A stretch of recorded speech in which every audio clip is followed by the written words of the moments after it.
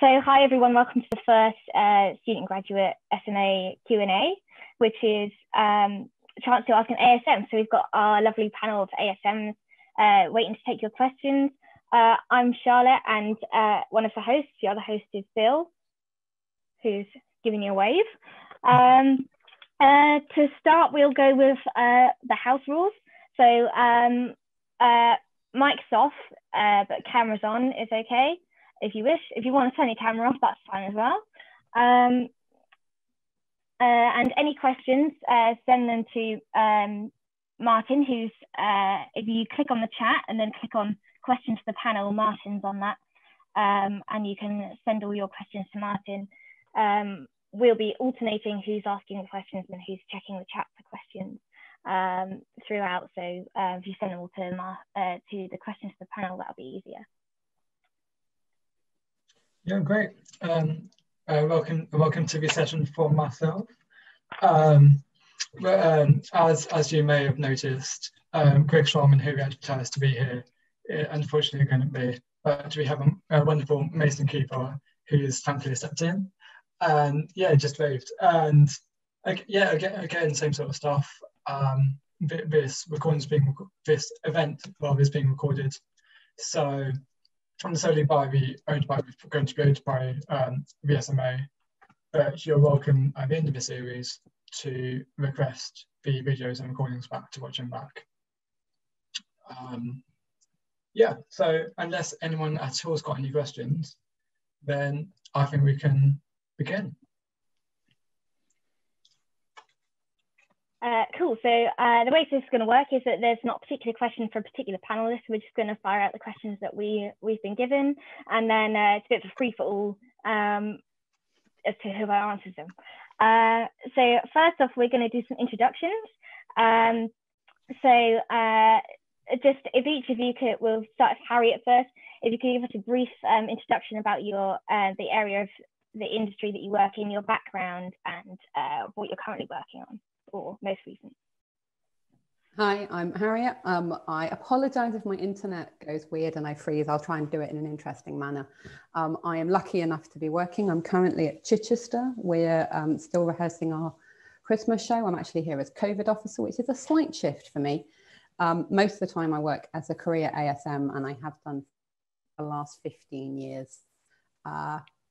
During that time, I feel like I've done everything. I've done the odd musical, both in touring, not really in the West End, but I love drama. Regional rep and West End and touring drama is where I've mostly ended up. And these days, mostly out of London. I spend a lot of time on tour and a lot of time down on the South Coast, which is just delightful. Just so I've got my crib notes here about what I'm meant to be telling you.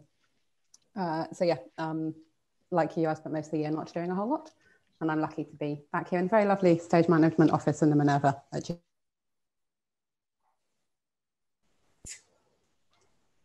Cool, thanks, Harriet. Abby, do you want to go next? Hi, I'm Abby. I graduated in 2016. It's actually 4 years today since my graduation ceremony. So, I went to Guildhall. Studied stage management. I spent a year kind of working in London, but not the West End, kind of some of the smaller venues, Hampstead, Regent's Park, and then went on tour in 2017. And I've been touring ever since with musicals around the UK and Europe. Yeah, for 3 years, I guess. Well, until we stopped in March. The most recent tour I was on was the Book of Mormon, which was fun. Luckily, we got the European dates done last year before we got into lockdown in March. But yeah. Cool, thanks. And Mason. Hi everyone, yes, I'm Mason. I too graduated in 2016, so this has been 4 years since I started my career. I started with internships working towards getting in stage management. I was then offered a full-time position in the stage management team at the Unicorn Theatre in London before I then moved into Derby Theatre for a year, and predominantly then stayed around the Midlands, done a couple of tours here and there, but I've predominantly kind of stayed within the Midlands mostly now at the Curve Theatre. I was due to actually go into Still Magnolias at the Rose Theatre Kingston, but unfortunately plans turned otherwise with the unprecedented circumstances of this year. But I'm now currently working as a performance leader, recruitment and human resources at a theme park in Southend-on-Sea. Cool, thanks everyone. The next question was, how did you train for your career, unless you've already mentioned? Yeah. I didn't. Harriet, So we'll do the same order. Yeah. I trained at Queen Margaret in Edinburgh, which no longer exists. But if you are with or have looked at the Royal Conservatoire in Glasgow, just after I graduated, the two colleges kind of merged. So quite a lot of teaching techniques and quite a few of the tutors went from Edinburgh to Glasgow, and they kind of amalgamated to make a drama school. So that's my background bizarrely was north of the border, despite my accent clearly being the wrong end of that. And yeah, it felt like a very long time ago. 4 years is definitely not when I graduated. It was 2000. I celebrated 15 years since graduation during lockdown. Cool, and you had lots of cake to celebrate as well. Yeah, Abby, go for it. Yeah, so I went to Guildhall. I did a 3-year degree there.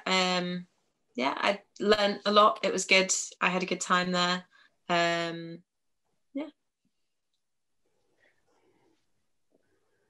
Cool, Nathan? So I didn't go to drama school. I actually studied drama at a normal university, Canterbury Christ Church University, and I kind of worked my way through internships before I actually fell into the stage management world. It was all very much by accident. I was actually trained to be a drama teacher, and in my first year was offered this internship working as a production assistant on a touring show, working with Oscar Wilde's grandson.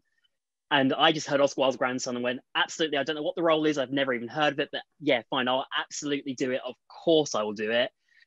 And ended up working in the rehearsal room. And what I didn't realize was they changed my role because I was meant to be a production assistant, but I then actually became stage manager, which was kind of daunting when you're doing your first ever show, professional show, you're still at university, you don't even know what stage management is at this point. But with guidance, I managed to get through it. And then my university actually created a stage management module based from that. And it was opened up to all second year students. So when we started doing it in our university course, and yeah, just carried on going into the stage management world. So I'm sorry, I went a little bit off the topic there, but. That's all right. That's going to happen a lot. So it's good. Yeah, cool. There's a big variety there like that. Next question is, why did you choose the career of ASM? Have you always wanted to be an ASM? Yes. Oh, I think when I was 17, I did one of those online quizzes. This is before Facebook, for those of you who can imagine such a time.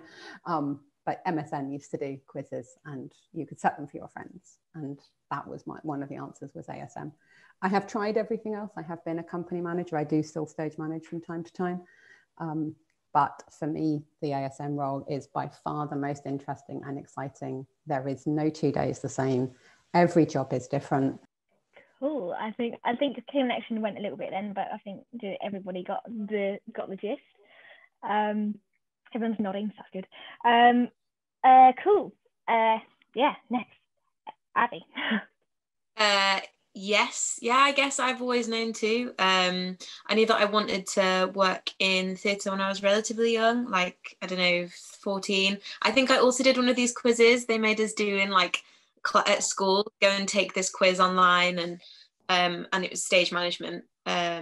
So I was very fortunate that the college I went to when I was 16 had like a really reasonable theatre department, and you could learn about backstage stuff. We learned about lighting design and sound design and stage management and things like that.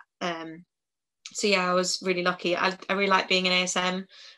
Being an ASM or an ASM book covers the only jobs that I've done professionally. Like I was DSM for a panto once, that was okay, but I just like being in the middle of it all. I think being in the wings when stuff's going on and being able to respond to stuff and being that point of call, kind of what Harriet said for everyone, like the actors and the props. If people need to know things, they come to you because you've kind of got that overall view of what's actually happening then and there. So yeah, I really enjoy it. Cool, thank you.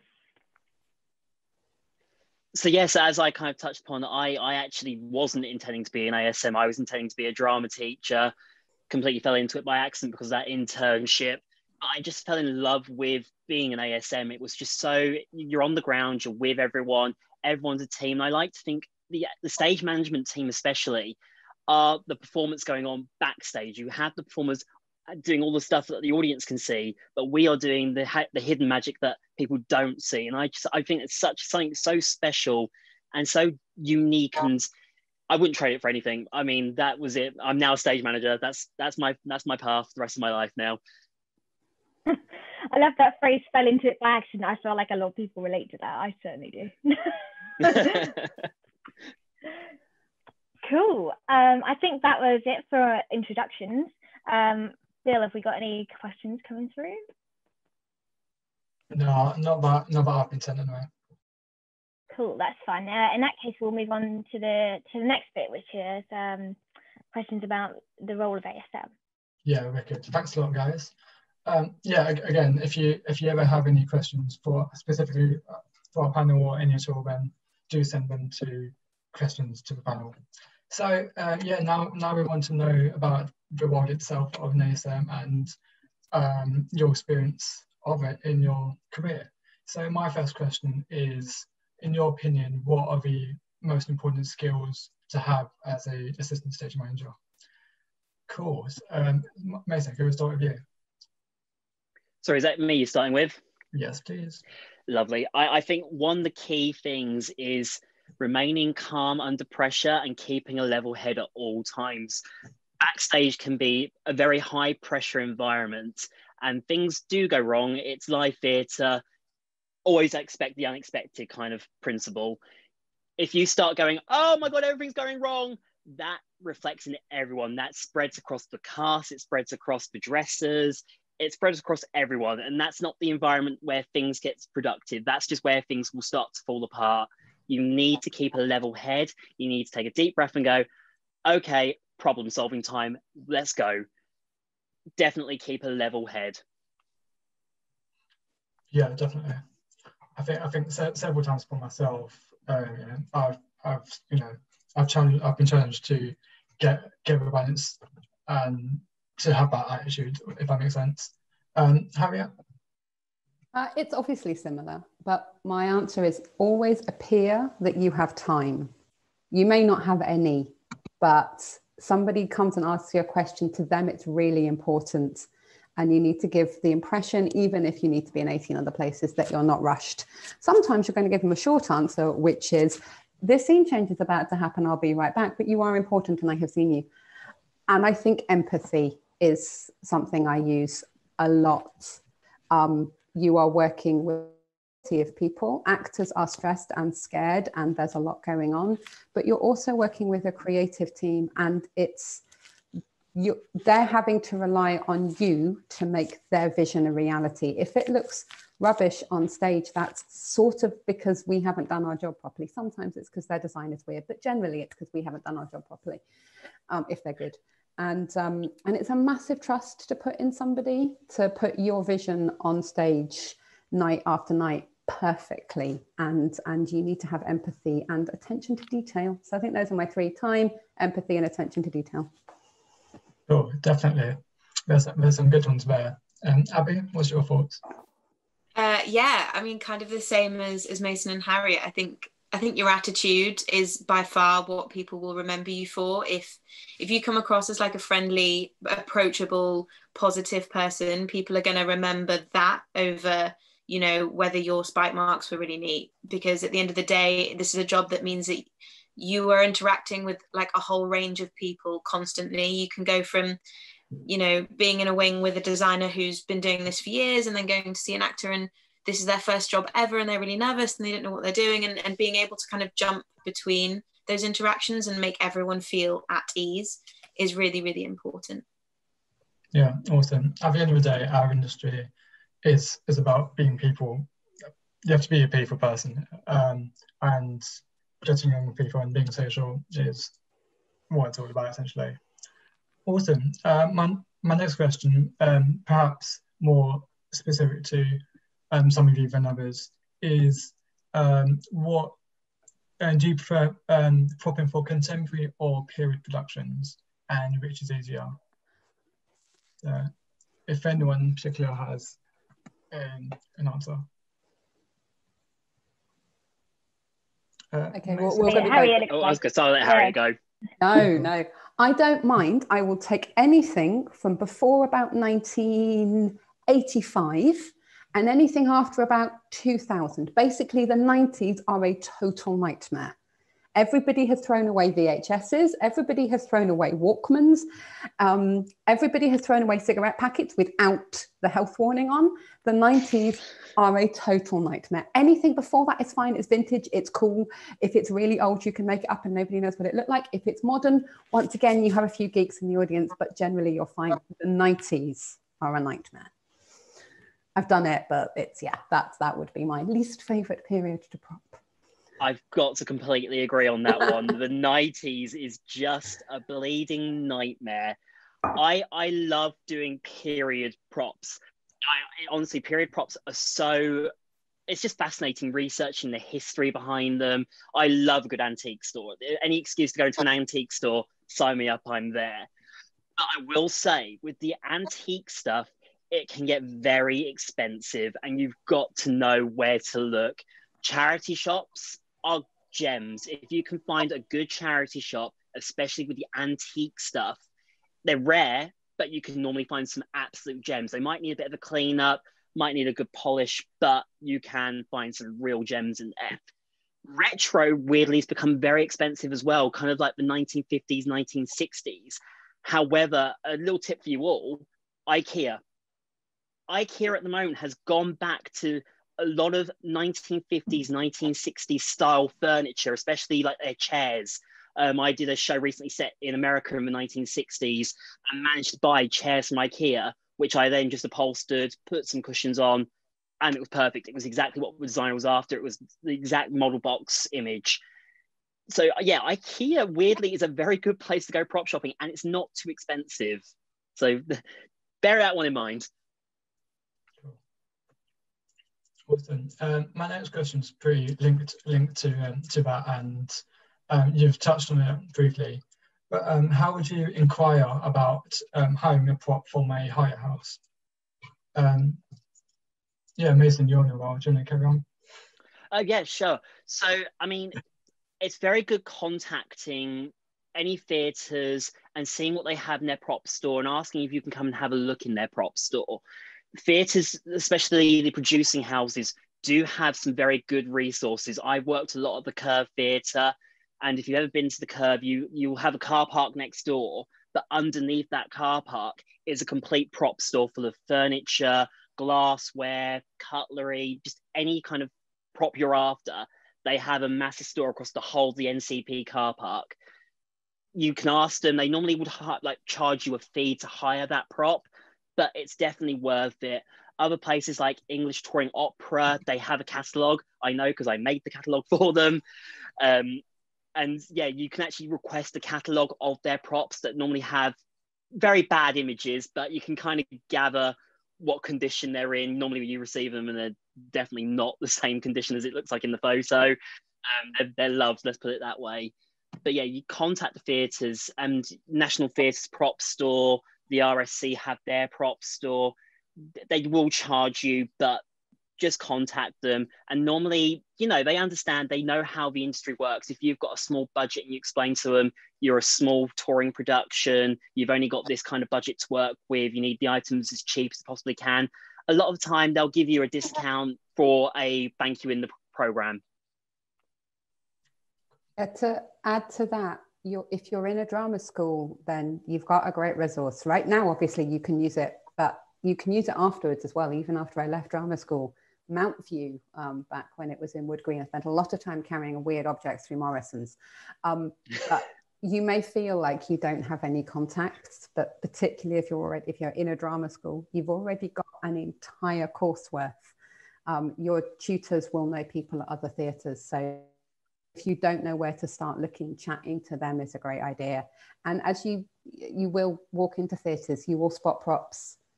Some theatres don't have massive prop stores, but as you go about, just kind of, you will start to notice weird and wonderful things. And there will come a show in 6 months' time where you need a bust wearing a hard hat. And I found that once, that's why it's in my head. And you know that the Globe happens to have one sitting on its stage door. So, and I spotted that on a tour. It wasn't even a backstage thing. It was a thing I was doing with a mate. So you will start to go, hang on, I've seen one of those. If you've seen it on Downton Abbey, then that's probably BBC National Props Hire, and that's more expensive, but clock this stuff. Read the programs when you go and see shows. That will tell you where they got a lot of their stuff from. Wicked. Abby, what's your experience of acquiring props? I haven't really done a show that I needed to prop for quite a while. And the last one I did was at Hampstead Theatre, and they have a pretty big, well, it's not massive, but it's very full prop store that they have as well. I think, like Mason said, any of the producing houses, and that's not just venues outside of London, places in London too, do have their own things. It tends to be maybe not quite so big because Brace is a bit more of a premium, but there's this whole network of, you know, the Old Vic might have it, or Hampstead might have it, or Regent's Park might have it, or just phone around. And especially if you're struggling, try and find out if there were any shows of a similar period that have happened in the last year, because another ASM 6 months ago might have bought 17 of this specific type of plate for a show that happened down the road, and they're now just sat somewhere. So call someone up, be like, do you know what happened to them? Did they go back to stores, or has someone else nicked them, or are they now sitting on a shelf somewhere? Like, the best way, I think, to kind of find things you're really struggling with is just ask as many people as possible. Like Harriet said, you have this massive network of course contacts, but also in our industry, people are so open to helping each other. If I got a random phone call being like, where is this prop that you used a year ago? I would try my hardest to find out where that prop went. Cool, great. Harriet, I might ask you, when you're contacting a hire house or anywhere, how would you inquire about a particular rare or unusual prop? If you're going for the big hire houses, and I'm aware that quite a few of them, like A&M and stuff, have shut down recently, but they do exist in the BBC and the RSC and stuff, is if you're contacting those high-end ones, make sure that you have done your research. These guys aren't, I'm afraid, going to go for credits in the program and cheap. It's a business that they're running. So you want to be as clear as you can to be. If they're going to have to send you information, you don't want them to do your job for you. So what you want to be doing is if you're looking for something very specific, then you're clearly laying it out. You're laying out dates. You're laying out which theatre company it's for. And if possible, you're attaching pictures. You do not want them, like if you go looking for cut glass, they have got reams of that kind of stuff. Like I know Chichester gets sick of the amount of cut glass it's got here. But our props manager, Katie Hennessy, is much more likely to send you images if you go, I am looking for 6 identical wine glasses with stems and whatever, and you know, looking like this. So she's not going to want to send you 1,000 different objects. So when you're looking for those kind of complicated items that you're going to have to hire, have to pay for, then you want to make it as easy as possible for them. Don't talk about budget, let them quote you, because they might discount, you never know. But it is, you want to make their life really easy. You want to show that you've done your research and that you know what you're talking about, even if you haven't got a clue. Yeah, and if I may just add on to that as well, know your terminology, especially when it comes to period items. Know exactly what time era the item is from. Don't say you're looking for a sofa if you're looking for a King Louis V sofa, because there's going to be so many different types of sofas, but a King Louis V sofa is a very particular sofa. And if you've got particular colours, if your designer's only after one thing, there's no point in tracking down a perfect Louis XV green sofa if your designer wants it in cerise. In purple. Yeah. Great, wicked guys. That's certainly what I'm being taught now about that being very specific. Cool. My next question is simple. Is it more common for an ASM to be making props or sourcing them, like we've been saying about? Abby, can you have that? I think that really depends on what kind of theatre you end up going into. Certainly there's been shows that are maybe a little bit more wacky and wonderful, maybe slightly lower budget, that you need some bizarre food or oversized whatever, and you have to make things out of card or polystyrene or however you're going to do it. Again, it just massively depends where you end up going into. Obviously, if you're going to go on to longer running shows, you need a little things that have a bit more life in them. If they're gonna, when you prop a show, you need to think about, does this prop need to last me 2 weeks, or does this prop need to last me 9 months? And that massively depends on how you're going to make or source it. You know, yes, you might be able to build a car out of cardboard and paint it and make it look pretty in paper mache, but that's not going to last. If you take that on tour, it's going to get squashed. So it varies. Yeah, right. Any more thoughts, Mason? Yeah, I think it completely depends on, as Abby said, the type of theatre you're working at. I mean, I've never personally worked with a prop supervisor. It's always been down to the ASMs to source and make the props. And it kind of comes down to what your budget is. If you are going to need to buy something and then jizz it up to look like something else, you're going to have to do that, make yourself. And it also depends on, for example, if the item's actually available. For example, one of the first shows I ever did required a remote control hedgehog, which I looked and there is no remote control hedgehogs. You can't buy a remote control hedgehog. So I had to make one from scratch. And it was simply a case of buying a hedgehog teddy bear, gutting it, sticking a remote control car in it, getting some elastic and putting it around the base of the car, and making sure you've got enough height on this bear so it doesn't drag across the floor and drives nice and cleanly. I'm lucky these days. I often work with both supervisors and makers. It's marvelous. I love it deeply because it means I can give them all the stuff. Like that said, paper props will almost always be ASMs, even if you're working in a team, a big team. Learn to use basic Photoshop and how to edit on Word and what a formal letter looks like. Also running props, so any consumables, food, etc. They'll also be your problem. I'm not a massive fan of preparing furniture, and I don't get on great. I like it when the makers here repair that for me. It's easier, but you still need to know, even if you didn't source them and you didn't make them, you need to know where they came from, and you need to kind of understand how they work, because I can guarantee that chair will get broken off. Abby's talked a lot about being on tour. I've been somewhere and a prop broke and I needed to know where it came from. So even if you're not the one doing all of the sourcing or all of the making, you want to understand the process by which where it has come from or how it has been made, because it is going to be your job to keep it alive. And like Abby said, 9 months on tour, that's quite a challenge. I think there's a Facebook status that said super glue for things that were never meant to be props. I think also, just to jump in on the end of that, having really good paperwork and props bibles, and if people are making things for you, that's great. But we went to Switzerland with Wicked, and they have these really specific, they're kind of tall poles with kind of fake spikes on the end, and they snap off. And when you're in Switzerland, no one can send you anything. You have to be able to know, you have to be able to call that prop maker up and be like, how do I fix this? What glue is this going to work with? Any suggestions?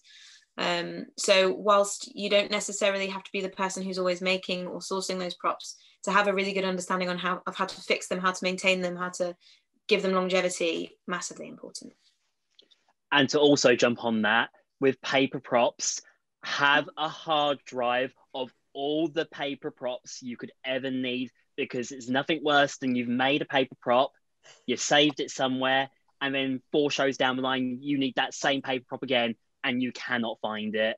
Save it on a hard drive. Literally just have one hard drive dedicated to paper props, because it will come back up again. If you don't need it, someone else will then go, oh, has anyone got this paper prop? Especially money.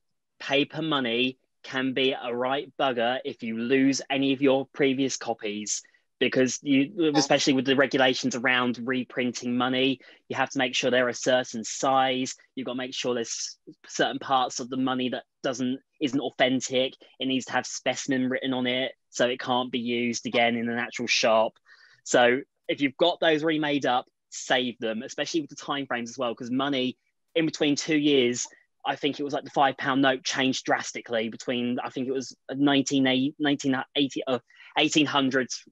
In 2 years, it massively changed. So make sure you just save it. You have the time periods. It will be a godsend, I promise you. Cool, awesome. Yeah, definitely consider all those regulations when it comes to props. Cool. So in theatre, we have obviously have different types of theatre, whether it be regional or West End or Broadway. So my question is, how does the role of an ASM differ in those different types of theatre? I think personally that ASM shifts pretty much as our personalities do. You're going to find out which jobs you like and which you don't. When I first started, I loved small scale. I liked, 2 weeks rehearsal and then off to the Highlands of Scotland. Now I really enjoy working in large scale with a big team and some budget. And I don't have to go tramping the streets and looking for all of the props myself. I get to be in the rehearsal room learning the show and learning how the actors work and showing off by moving things around when they don't think I've been listening to what they said. Mostly, I think we discussed in a stage management SMA thing not so long ago about the role of the stage manager. One of the things we're trying to encourage the CSMs to do is to lay out what they expect of you at the start of a contract, because actually it is not so much the difference between, say, regional and West End or musical and drama. There is, I've not done much of it, but they do work differently. It's about the CSM involved. So I know it's terrifying, but actually it is really worth going to the CSM. Hopefully this evening will come up with some of the kind of more common jobs, so propping, petty cash. You may or may not be doing production meeting minutes, all of this kind of stuff. Just go, what do you expect of me and where do you expect me to be when? And it is much better to feel a bit of a muppet and ask that question in the first 5 minutes of day one than to find that they're really annoyed with you at the end of week 2. Does that sort of help? I feel like I'm breaking up, sorry. Yeah, I bet it does. Abby?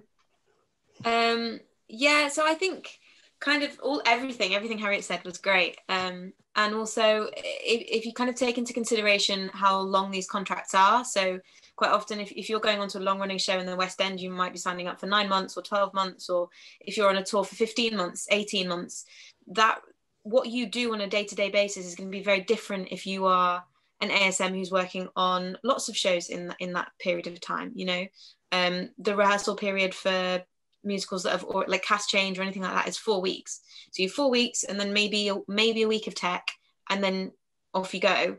Whereas you might be doing 4 weeks of rehearsal to then do 8 weeks of shows and then another 4 weeks of rehearsal, then 8 weeks of shows. So it depends really what you like in terms of you as a person. Do you like the rehearsal process or do you prefer show running? Do you like maintaining props or do you just want to get them through a really short run and then send them back again?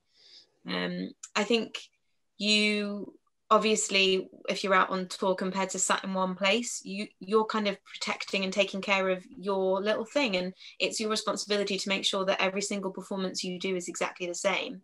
And lots of challenges come with moving into different buildings, different cities along with that.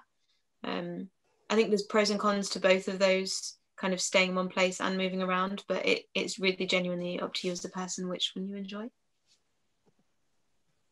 Yeah, great. Mason, what are your thoughts? So I've not worked in the West End. I've always been off London, like off the West End, or I've been in the regional theatres.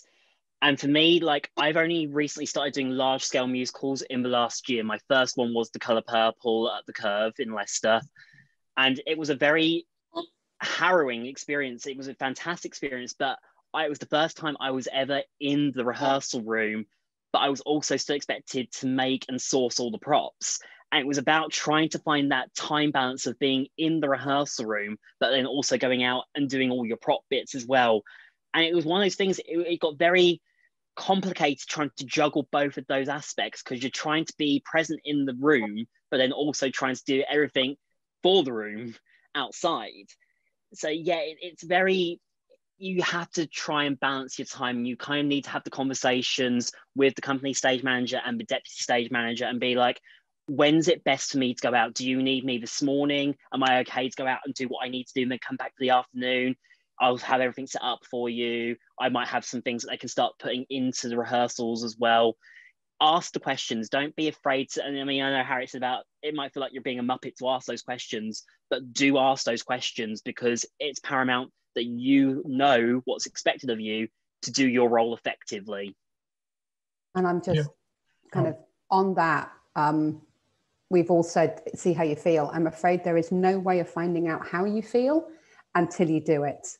A lot of drama schools, because, you know, depending on where you're placed, are like, yes, you must head for large scale touring, or the West End is when you've made it. You've made it when you find a place that you're happy.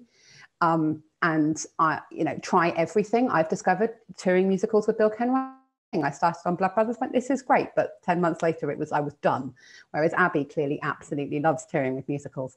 I'm grateful for that, because she can have those jobs and I don't have to, you know. But the only way that you find that out is actually by doing it. I have found areas of our industry that I have loved, I never even thought I'd work in. Be aware that every time you shift, the rules have changed. So when I went to Blood Brothers, the rules changed. My big West End break was Warhorse, followed by Curious. So I had Curious Incident, Dog in the Nighttime, longest West End title ever. And that was massive. They were two huge shows. They were both incredibly big when I did them, one as a ASM. And Dep's ASM cover was something I had never met from my regional rep background. I got asked in my interview if I was used to being in rehearsals. I was an ASM rep. I was used to covering rehearsals. I was used to setting up rehearsals. I got completely floored by that question. So when you do apply for stuff that is a new genre for you, just do a bit more research so that you kind of have a clue what might be expected of you. Chat to people, talk to the SMA. They can get you in touch with people who have been in there. You know, stuff like this is great because the people running students and graduates group can contact people. So yeah, be prepared, but the only way you're going to find out if you like it is by doing it. Cool, great. Thanks, Harriet. My last question in this section is again linked, and that's, does the role of an ASM change for children's theatre? Mason, do you have any experience of children's theatre? So my first professional paid job was working at a children's theatre. I worked at the Unicorn Theatre in London, and it was a very unique experience because I did 2 shows in rep. I did The Owl Who Was Afraid of the Dark, and then complete contrast, we did a show called My Mother Medea, which was about the children of Jason and Medea who were murdered by Medea.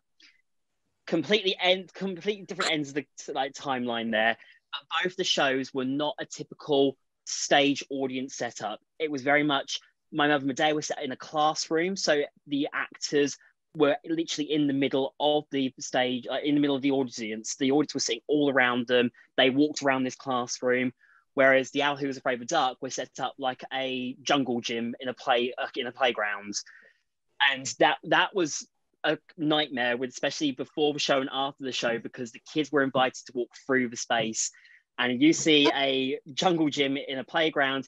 Of course, the kids are going to want to climb all over it and play on it, which is obviously not what we want, especially when we had like a lit campfire on the set. It was very, very fun. But even that's the role for like the ASM, I wasn't in blacks. I was actually in plain clothes sitting in the audience. Clearly, you could tell that I was a part of the show because you're sitting around a load of kids on a camp chair in the corner of the room. You stand out, obviously. But I mean, that show, working in children's theatre is honestly so magical just to see the audience's reactions to things. So that was the show that The Owl Who Was Afraid of the Dark was the remote control hedgehog that I made. And every single time I did that cue to drive the hedgehog on stage, the amount of oohs and ahs was just incredible. And it's just a completely different experience. One of the best things I've ever read from a show report came from that show. and basically outside of the Unicorn, they have like a little sensory chill area for the children. And there was this toy snake. One of the children brought this toy snake into the auditorium with them. So the show report had a note on there saying a child brought a snake into the auditorium. The amount of follow-up emails coming from designers, from the artistic director going, why was there a snake in the auditorium? It was just hilarious. But children's theatre is very magical. It's a very rewarding experience. I DSM'd a show that Christmas actually called Boing, which was a two-handed dance piece about two children who couldn't sleep the night before Christmas. And there's this one section where we go into complete blackout, and the dancers had LED lights on all their fingers, their elbows, their head, their toes, their knees, and they did this breakdancing sequence. But obviously, being completely dark and having 2 to 6 year olds, once again, the kids wanted to run on stage. So I literally had to be there with my finger hovering over that go button to bring all the lights up in case a kid ran on stage, so we could stop the show and get the kid off the stage before they got kicked with a roundhouse out into the auditorium again. Cool. Yeah, that sounds great. Abby? Yeah, I've only done one kids show, and it was open air theatre. And I think the biggest difference between that and maybe working on other things was just how everything that they do in the rehearsal room, all of the decisions are kind of taking kids into consideration. We did Oliver Twist, and the director wanted it to be quite dark, quite like Victoriana steampunk. She wanted people smoking on stage, but obviously this is a kids show. Like there's a certain level that you kind of have to stop at, and I think it's nice because there's a lot more care and attention taken to an enjoyment of a piece, not just maybe trying to make something to be kind of wacky or out there. It's at the end of the day, you want these kids to have a really good time and enjoy the theatre and want to come back and have it be something that they have good memories of. So there's definitely like a really cohesive goal for everyone who's making it. You're really all aware that you're making this for kids to have a good time at, which is really nice. Yeah, definitely. Harriet, any thoughts? Kids theatre, other than a bit of interactive storytelling at York Theatre Royal, and it's all the guys have said. It's you keep it safe, you keep it accessible, but you also get to be a child. You get to sit there and go, what would I did once have a stage manager walk into a room and go, if you were a family of squirrels, what would you take on a picnic? Serious question, guys. What would you take on a picnic? And that with kids shows and with family shows as well, which I've done more of when you're working with children, is utterly brilliant, because you do get to do all the imagination and stuff. You can kind of throw all the stuff that Mason and I have talked about with, history and research and accuracy can go out the window with a kid show, and it's just like, hey, is this fun? Yeah, cool, let's use that. Yeah, another thing to add as well is your show time's completely different, and you do like a show at 11 o'clock, a show at 2:30, and then you go home. You've got your whole evening to yourself, which you kind of learn as you get further into the career. You kind of lose your social life a little bit, especially with like friends you had at university or at drama school. You will lose contact with some people, but on kids shows, because you kind of end up with your evenings free, you can kind of rekindle some of those relationships that you maybe haven't had time with on other shows. The funny thing was, I was downstairs in the Claw, and it was Christmas Eve. I had finished my show at 2:30 as the team upstairs were arriving to start preparing for their first show. And I was kind of like, I've already done 2 shows. See you all later. Merry Christmas. I'm off home now. Yeah, wicked.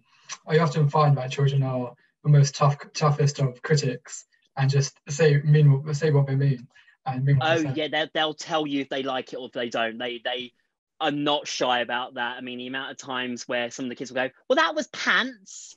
And you kind of go, say it after the show. Yeah, exactly. Cool. Thanks, guys. Charlotte, do we have any questions? Yes, we've got about 3 questions come through in the chat. So the first one was from Eduardo. Hi, everyone. A question. How did you manage to land your first ASM job? Cool. Mason, do you want to go? So I actually landed my first role through the SMA free list. It was literally the Unicorn Theatre had someone drop out last minute. I was a graduate member at the time. I filled out the free list. They contacted me and asked me to come in for an interview on Friday. It was over the August bank holiday. I called in sick to my Muggle job. I basically wanted to get to this interview because it was obviously a big opportunity for me. I went to the interview Friday morning. Friday afternoon, they told me I got the job. Saturday, I went into work and went, hi, by the way, I'm quitting in 3 days. See you all later. And Tuesday started working at the Unicorn. Nice. Yeah, go for it. Someone, Harriet, go for it. I filled out a lot of applications. Stage Jobs Pro, as it was just then, had just launched. The free list did exist, but I was a new graduate. The stage had good job adverts at that point. I came home every night from working in a cafe and filled out job applications and read things and sent them off. I am dyslexic, so I had, I think, 10 proofreaders when I first graduated from uni, so nobody knew how much I was being rejected. I was working, I did some profit share, I did some casual stuff, I was on the books for various things when I graduated from uni, but it took me about 6 months to get my first job, and it was in January, and it was very similar. I went to York, I did the interview, it took a bit of time to get back to me. They offered me the job, and I quit my job in a cafe, and I moved from Edinburgh to York in about 6 days, and suddenly found myself in a new city, in a new theatre, with a lot of stuff in a suitcase and stuff in storage. And that's not the last time that happened in my life, but yeah, it was nothing glamorous. I just kept filling out applications and bugging people if they knew of anything. And this was, I think I'm old, guys, this was before Twitter and Facebook. It's harder for you guys. You've now got to follow Twitter and Facebook and Instagram and people's web pages and the stage and Mandy, and it's just continuous. We had like 3 places to look, and then you could go and have a cup of tea.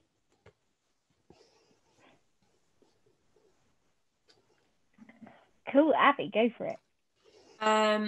It's just persistence, I think. I graduated in the summer and I did loads of kind of freelance event worky type things, like nothing even vaguely interesting. I was like that person at the race who would like hand you a Nutri-Grain bar as you jogged past. But I remember cold emailing so many panto companies in the summer. Literally everyone, obviously not this year, but there is so many jobs going at Christmas, and I was lucky enough that a friend of mine worked in the office at one of the panto companies, and I emailed him. I also emailed Kudos, I emailed Family First, like everything, and quite a few people got back in touch, and then ended up getting offered an ASM for a panto up here. And then the DSM dropped out, and so a week before rehearsals, they were like, will you DSM it? And I was like, no. No, like, please. But that was my first professional theatre job, and that was really hard and awful. But yeah, just persistence. I can't, and that continued on after that. It was a bit of a jump up at Christmas, but then January comes around and there's nothing there, but just constantly email everyone, apply for absolutely everything, even if you don't get it, or even if you don't get an interview, people will remember your name. Like, be nice about it, and don't bombard people. But 6 months later, if your CV is newer, oh hi, I'm just letting you know, here's a more recent copy of my CV if you were interested. Like, if they're not interested, they'll delete the email. I'm just going to add on to that. We might talk about it a bit later. Cold emails are a pain. Some people will say don't send them, but some don't, in which case send them. I finished Blood Brothers and I had no job. So a mate of mine gave me a list of CSMs in the West End, and I cold emailed all of them. And one of them, of the 15 I emailed, got back to me. One of them got back to me, offered me a job interview. And that was how I ended up on Curious, because Ian, who was the head of stage management at the National at the time, happened to be looking for an ASM that didn't have standard West End experience. They needed somebody with something with more of a rep, more of a touring background. So there is always a chance that you are about to be the person they're looking for, and you never know. I was very, very lucky to land on his desk 3 weeks before he needed to do an entire stage turnaround. And I think I know a lot of people that probably got this letter at some point from Phantom of the Opera, from a cold email saying, thank you very much, but no, we're not looking for anyone right now. I treasure that. I can't believe it's got like it's written in silver at the top. That's fancy. That's Oh, nice. it's embossed. It's all embossed. Oh. And it's got a picture of the mast down there. Yeah, frame that. Cool. The second question is any tips for printing, reproducing newspapers on the paper prop topic? I remember the place that we used to use was called Data Repro, and it was somewhere in West London. The only place I've ever used. If you need to print full newspapers, Andrew Frost newspapers have got everything. If they haven't, buy it on eBay. If you need like proper, like I needed a French one, but pretty much Andrew Frost newspapers have everything. They will send it to Data Repro, who will print it for you. There are different costs for broadsheet and tabloid. Remember, if you're doing anything more than about 10 years old for things like the Times, they are broadsheet, black and white color, double-sided, etc. There are cheaper newspapers and more expensive newspapers, depending on how exciting the news was that week. I once tried to avoid them in that. It was fun. You can put newsprint through most standard office printers. So if you're wanting something that's a bit more modern and you can buy, and all you need to do is change a masthead or a headline, you can just about manage to do that using, you can buy newsprint paper, you can put it through a standard printer, and then spray mount will stick it on. I have done that more to stick lines in for awkward scenes, big speeches and stuff. It won't hold up to a kind of, big flourish, but if somebody's just sat in a chair reading an article and then shows it to somebody else, that will hold up in most Pross Arch theatres. I've got two similar questions on ASM book cover. So the first one is, if you've done ASM book cover, how did you get into the role and how did you prove you had the skills to do it? I suppose Abby is probably really good. Abby first. Yeah. In terms of I think 100% of the time, if it's an ASM book cover role, that's what it's advertised as. So before you even apply whether that's going to be an option for you. I applied for one. I think the fact that I'd done the panto, which obviously was an absolute fluke in the first place, but the fact I'd called it was probably the only reason that I was even in the running for it. It was Peter Pan. There was kids flying in the air. There was pyro. If you can call a panto, if you can call a panto, you'll be all right. It wasn't massive by any stretch of the imagination, but I think I was very lucky. I was very lucky that I had that under my belt. I was very green when I went for my first ASM book cover. The stage manager took a chance on me, and that's not going to happen every time. But my advice would be to just keep trying for stuff, even if it's small scale. Like a DSM cover somewhere in a fringe theatre is better than no experience whatsoever. And again, it just kind of goes down to that attitude thing. Be upfront, be honest, be like, I'm not massively experienced in this, but I'm willing to learn and I'm keen to try. I think I'd also add on to that. I mean, I've only ever ASM book covered one show, and I never really got to properly learn the show because the backstage plots were so busy. It was myself and the company stage manager. I could never do a show watch. It was just too busy to learn the show. So I had to try and do it from archive recordings, which isn't the best thing. It's always better to see it live, but you can do it. But the biggest thing I'd say is if you're on a show and you've got your DSM and they're willing to spend a bit of time with you, especially learning to show call, ask them, because a lot of DSMs will happily help you and try and progress you into that role if that's what you would like to do. I worked with a brilliant DSM called Lisa Lewis on the West Side Story at the Curve. She has been around the circuit. She's done Sunset Boulevard. She's done Grease, West Side Story. And she was more than willing to spend a bit of time to sit down with me with the copy of West Side Story and go, okay, let's go through it and I'll show you exactly what I'm doing here. So always ask for DSM. If you've got a lovely DSM, they will happily spend time with you. Cool, thank you. The next question is about the same role. So it was, if you're an ASM book cover, how do you support the DSM without overstepping the mark, but not being forgotten about? I suppose that applies to ASM as well, really, rather than just book cover. Yeah, so I guess when you're a book cover, the most important thing to just kind of remember is that you're covering the DSM. That is their gig. Any changes, anything that happens, everything runs through them. I've only ever done it on tour, so every time we move venue, the queues change, you know, depending on whether the flyers are automated or they're in-house, or whether queue lights need to be, or how fast things move, where different set pieces kind of line up or whatever. Every time we move to a new venue, I'll get a little crib sheet with these things have changed, this has changed, this has changed.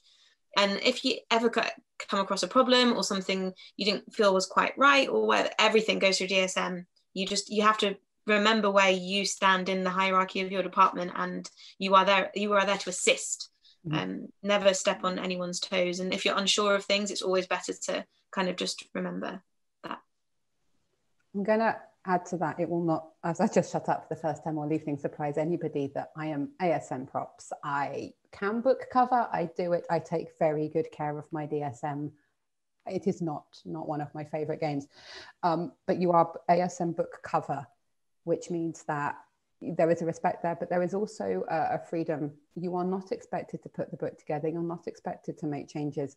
You're there to cover in the same way that a dep would cover your plot, and to kind of allow, you know, not to pressure you when you're doing your first couple of gigs to be the DSM. That is not your job. Your job is purely to call the show so that it can continue.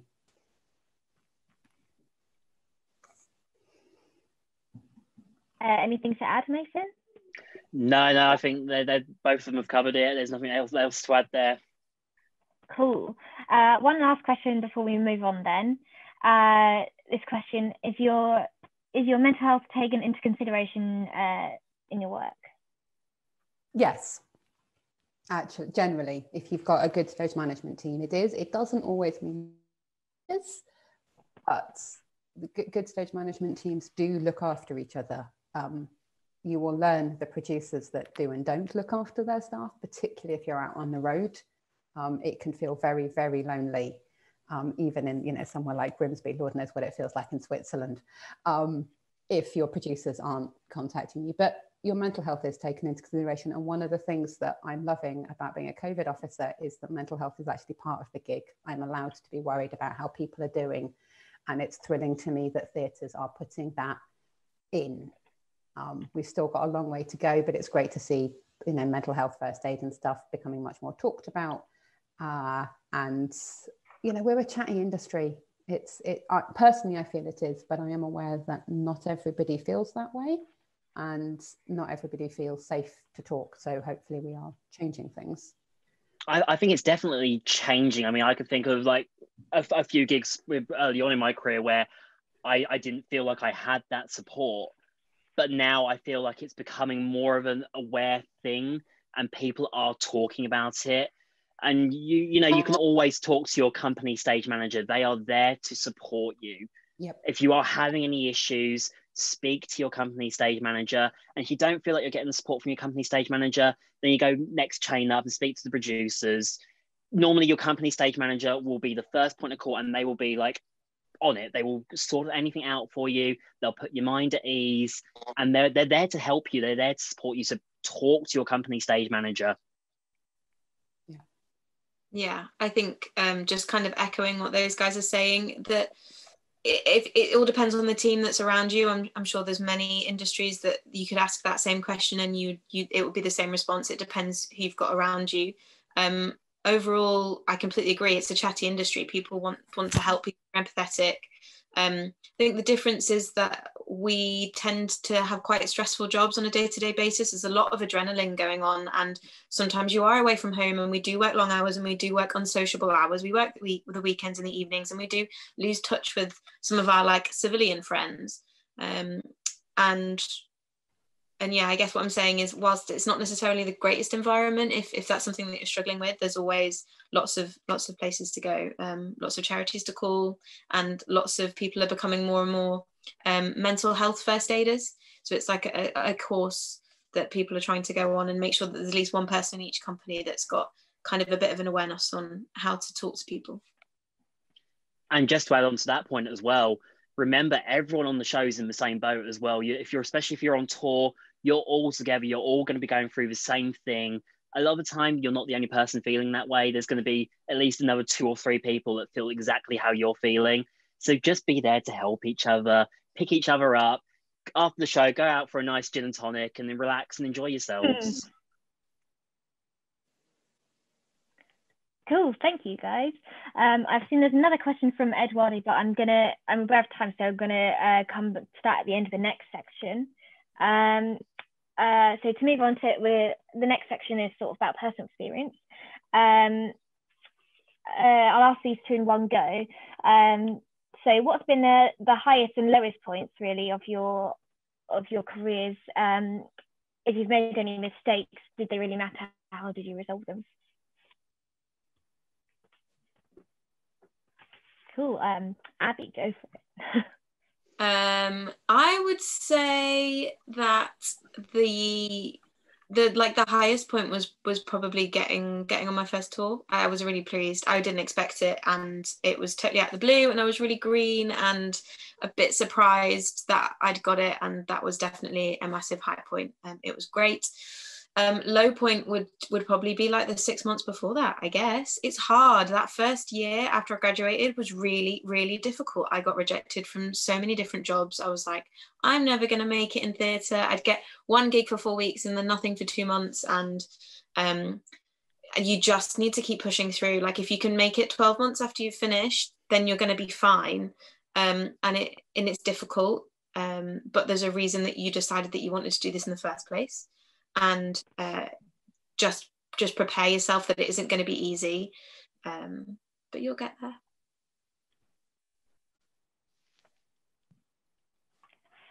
Cool. Mason, do you want to go next? So my highest point was probably the opening preview of The Colour Purple. It was my first ever large scale musical. I'd always wanted to get on musicals. That was my end goal, was to get on a musical. I grew up watching, my first ever musical was The New Starlight Express at the Apollo Victoria. It's what set my goal on theatre, and I absolutely loved it. But I'd only managed to get on small studio shows and plays. So when I got offered the position on The Colour Purple, I was shocked that I got the role because I didn't think I was going to get it. And I just remember getting to that end song when Tashan sings I'm Here, and I just burst into tears in the wings because I was so happy that I'd finally got on a musical. And it was kind of that moment where I went, I've actually done it. I'm now on a musical. This is it. This is where I'm going. The low point was probably my first ever panto and probably my only ever panto. I will never touch panto again. I did Peter Pan at the Birmingham Hippodrome. I didn't have a good time. I was still learning things. I was offered ASM, but then when we got into tech, it turned out that I was doing all the flying by fours stuff. I'd never done flying by fours. I've got dyspraxia, so hand-eye balance coordination is not my best friend. And so they gave me a manual board, gave me the performer, put him in the harness, went, you're now going to fly him. And I hadn't done the training and was very much completely out of my depth. Things did not go right. They didn't go well. And I got to the point on that show, things just kept not working right. I was also having issues with some of the other, there was other effects going on, but they were always around the same time that I was doing a flying thing, and I couldn't do both because I still had performers in the air and I couldn't get over to do the effect. And I just got to the point where I felt so low, so downbeaten. And because I was still fresh in my career, I didn't know how to approach that matter. I didn't feel like I had the support there. And it got to the point, by the end of that show, I turned around and went, that's it. I've got 1 contract left. I'm now leaving the industry. I will not come back. Thank God the next show saved me. I did a show at the Theatre Royal Plymouth, and the team there, I'd worked with them previously. They picked me all back up, slapped me silly and went, no, you can do this. You're going to be fine. And that's actually the show I got offered Colour Purple. So it all did work out in my favour in the end. But yeah, it was a very bad time for me. And I'd say if you're ever in that situation, talk to somebody, because that was the biggest mistake that I made. I didn't talk to anyone. I suffered in silence.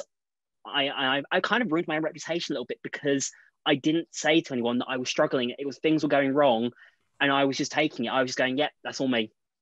And where if I'd actually gone, I have dyspraxia, I struggle on a manual board, I'm struggling with this, I'm struggling with that. This is the first ever time I've done a panto of this side. And if you know Birmingham Hippodrome, it's Kudos's second largest panto. And so to be my first ever panto was very much out of my depth. And I should have spoken up sooner. At least you're crying the wings of a happy one. Yes, that was a good one. That was a good one. Cool, Harriet. I honestly, because they did send me some of these questions, I've been sitting going, the high point of my career, it's a really hard question to like, biggest love to another. But I think for personally, one of the best moments, and this is going to sound phenomenally stagey, I apologize, was standing in the foyer of the National because we didn't get the signal in the rehearsal room with Chichester Festival Theatre offering me an interview. I had applied to Chichester every other year since I graduated. There's a routine, you apply, 6 weeks later, a lovely lady called Marion emails you and says, thanks. It's the equivalent of the phantom letter.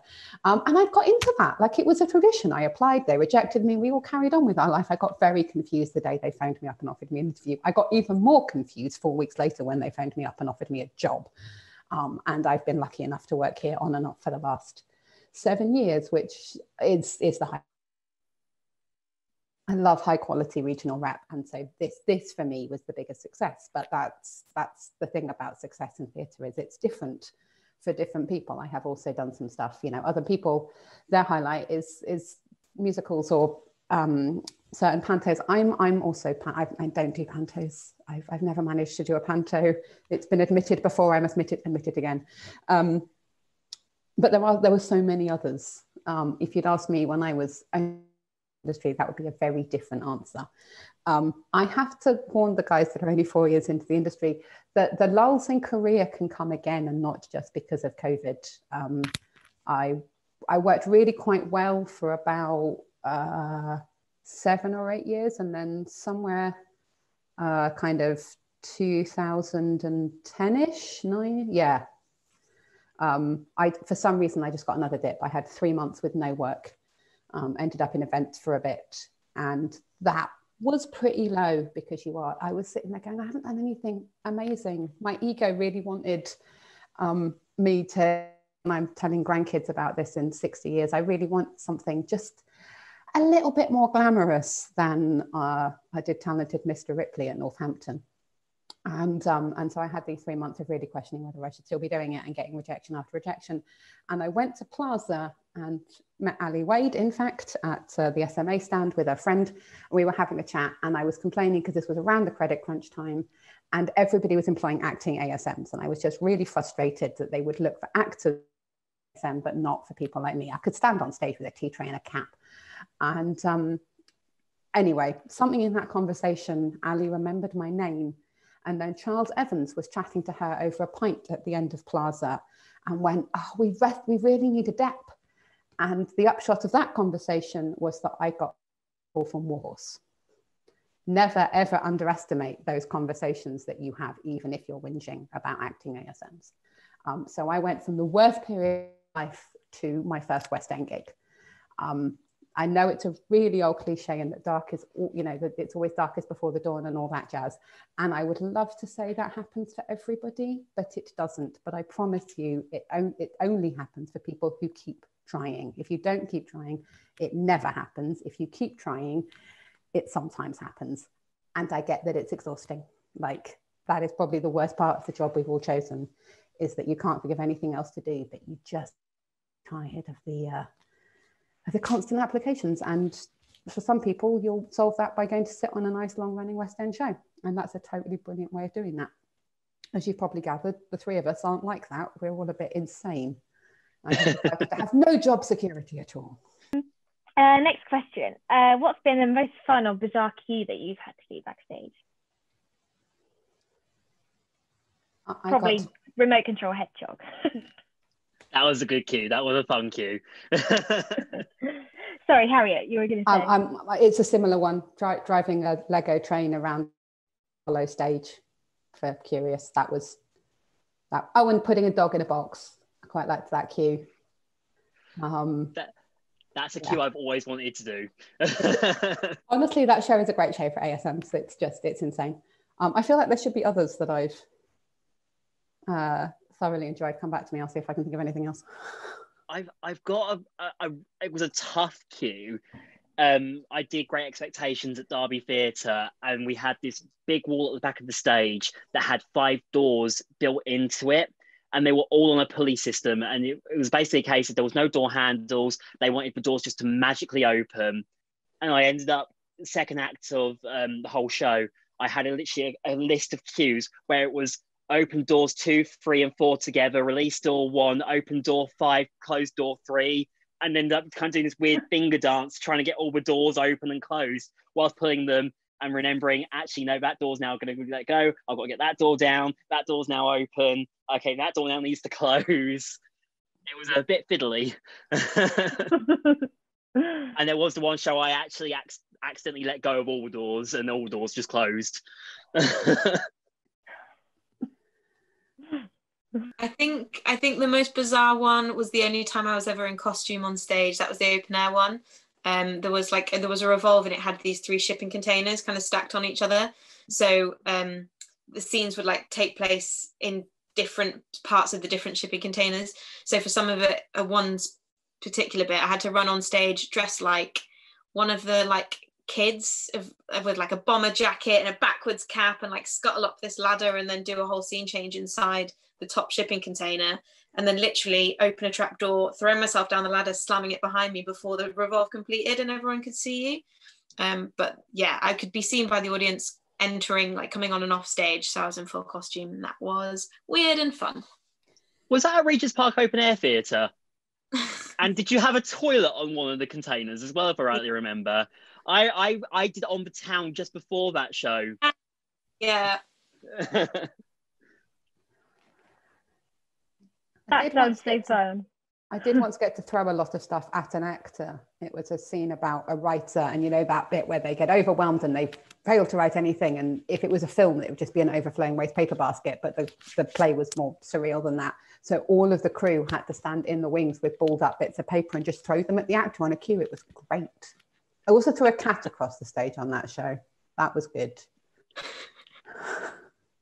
I Damn Yankees, I had a cue during the opening number where I had to run to the fly floor, and I had a particular point I had to stand at one moment in the music, drop this baseball from the fly floor all the way down to the stage.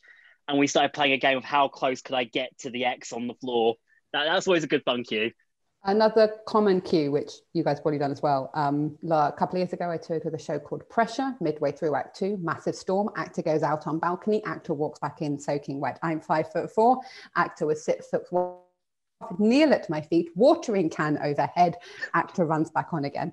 I have poured a lot of water over a lot of actors. It never gets boring. No, I definitely agree with that one. I've done that with Great Expectations as well after the fight scene in the marsh. Yeah. Depending on whether he'd been good to me that day, depending on whether the water was hot or not. Nice. Cool. Next question. Have you worked in, so I suppose you covered this a little bit of shipping containers, but have you worked in interesting or unusual venues as an ASM, and how did this affect your responsibilities? I'd say only the open air one was probably interesting or unusual, and then just with that comes all of the responsibilities of rain shows. So obviously the weather plays a big part in it. We had some really hot days. We had to have like ice packs constantly. We had ice pack pockets sewn into costumes so people could have ice packs on them on stage if they're wearing lots of layers, throwing ice lollies at people when they come off at the interval, or if it's really rainy, just being aware that at any moment you could be jumping on stage with a squeegee and a towel trying to dry the stage off until they call it off, trying to cover all your props. I remember one day at Regent's Park, we set everything. We knew it was going to rain, but they have to wait until a certain point before they make that call. So we set everything up underneath tarpaulins and then waited, and then it was the time. So we're like, okay, and then we just unset everything again. It's just being a little bit more on your feet, being really aware of how these other factors can also impact your show. that season at Regent Park as well was extremely wet. So I think we had more rain shows than we did normal shows. I worked at the Crystal Maze live experience, which was incredible. But obviously, if you know the Crystal Maze, you know you have the industrial zone, you have the future zone, you have the medieval zone, and you have the Aztec zone. Aztec was always boiling hot, and it wasn't designed to be boiling hot. It was just always really hot. And it was mainly because the whole area was filled with sand.